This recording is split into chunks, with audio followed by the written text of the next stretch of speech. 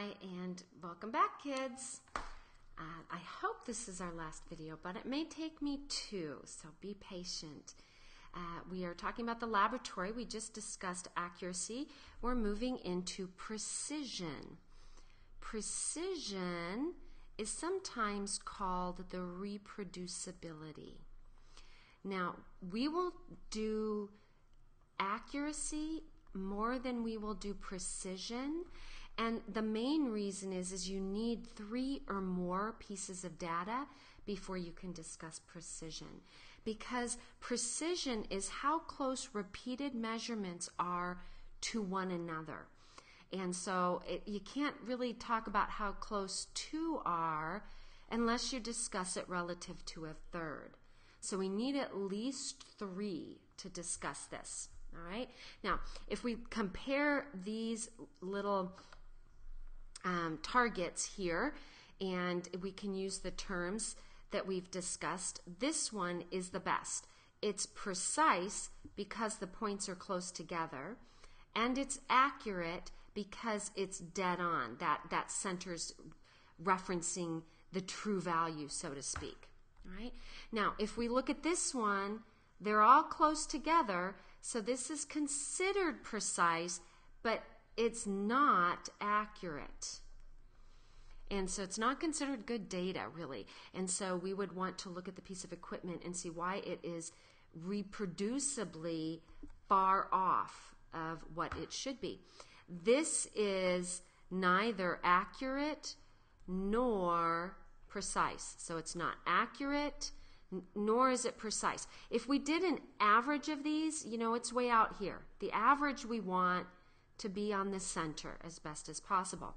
Now these, if you took the average of these values, this is accurate, but they're relatively far away from one another compared to this cluster here.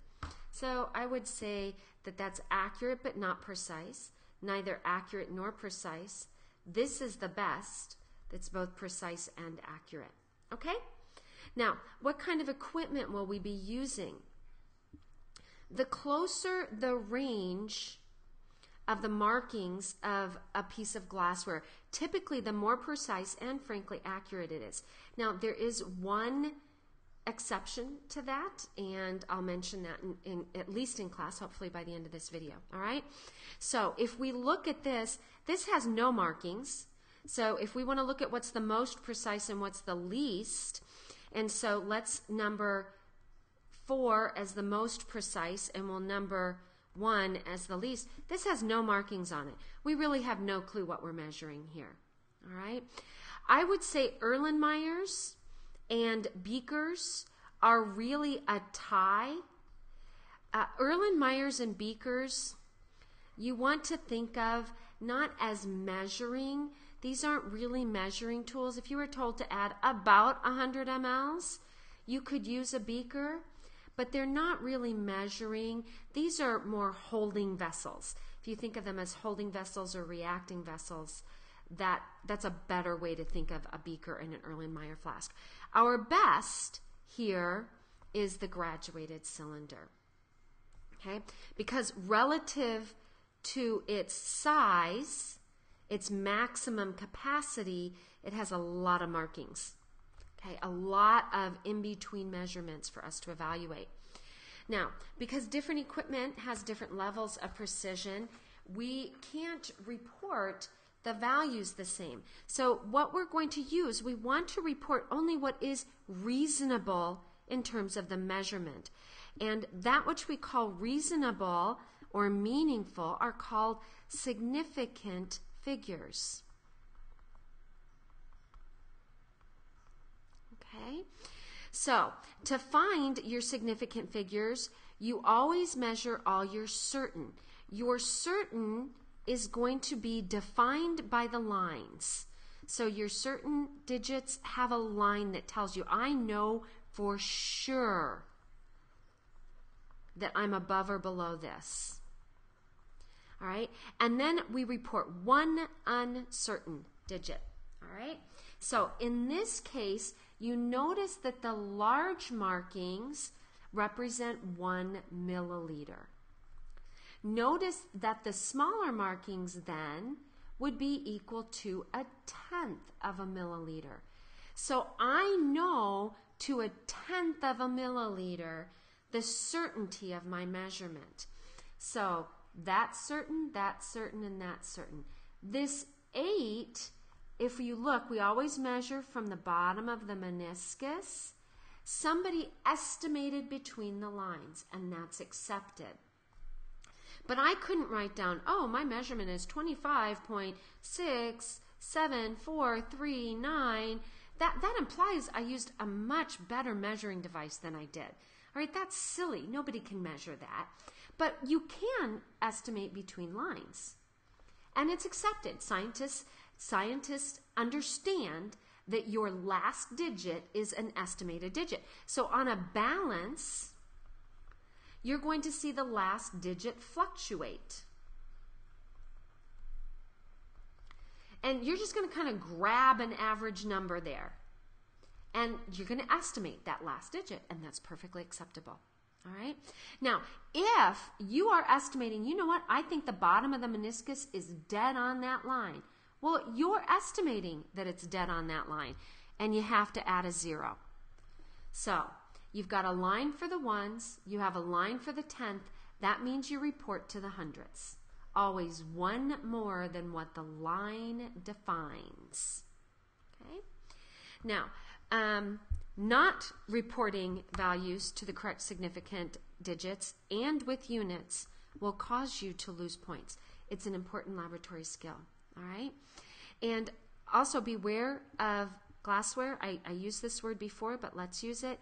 When we're dealing with water, water always has a downward curving meniscus, and we always measure along the bottom of that meniscus, not up at the top, but along the bottom of the meniscus. All right? Now, we want to read the ruler to the correct number of significant figures. So to do that first, we have to define what each line means. Now, the unit is given to us in centimeters. So we know for sure the ones place. So if the big lines represent ones place, that means each of these little lines represents 1/10 of a centimeter. And that means we're going to report all values, even ones on the line, all values have to be reported to the hundredths place.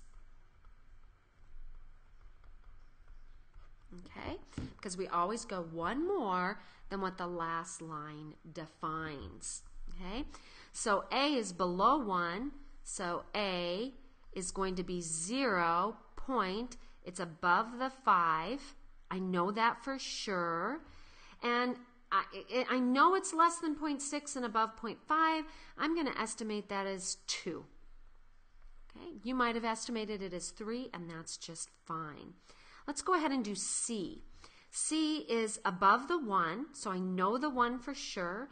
I know it's above 0.6 and below 0.7, and I'm going to call that 1.68 centimeters. You might have called that 1.69 centimeters, and that's okay. Let's do D right here. Now, I know it's above 2 and below 3. I see it as a 5, and since for my eye it looks like it's right on the line, I'm going to put a 0 there because I have to report to the hundredths place. Okay? So let's take a look at this. This is a graduated cylinder, and I want you to notice the difference between a burette and a graduated cylinder. Graduated cylinders are designed to contain. Burettes, you read to deliver. So burettes, the scale is down. Graduated cylinder, the scale is up. Now, the big line is 30. I know it's above 30, so let's do A. Let's do this line. Let's say the liquid was here. All right, it's less than 40, but greater than 30. These are 1, 2, 3, 4. These are the ones place. So 1, 2, 3, 4, 5, 6, 7. I know it's above the 7 and below the 8. Now I have to estimate. I'm going to call that 37.8, and we don't want to forget our units. All right. Now, for B, I know it's above the 30 but below the 40. It looks to me like it is right on the 5. So I'm going to put a 0 there because I am estimating that it's on the line. Now, with a burette, what we're going to do is you take your initial volume reading. So this is my initial volume reading. These are the tens place. So these are ones. I'll tell you our burette reads better than this. So these are the ones place. So this is 5. So this looks like it's 15. I think it's right on the line. So I'm going to call it 15.0 milliliters. Now, I'm going to release this amount. We do that because there's a stopcock at the bottom that allows us to release our liquid out the bottom of it. And I'm going to release it down to here. So my volume 2 is, it's still above 10 but below 20. That's the 8, so I think it's 18.3 milliliters. Now, the difference, we use that delta to mean difference. So the volume or the difference in, it's always my final minus my initial. And so I delivered 3.3 milliliters into whatever holding vessel or flask I had below. Okay, that's it for this chapter. I know this was a longish video, but I wanted to just finish up this concept. So until class, this is signing off, kiddos.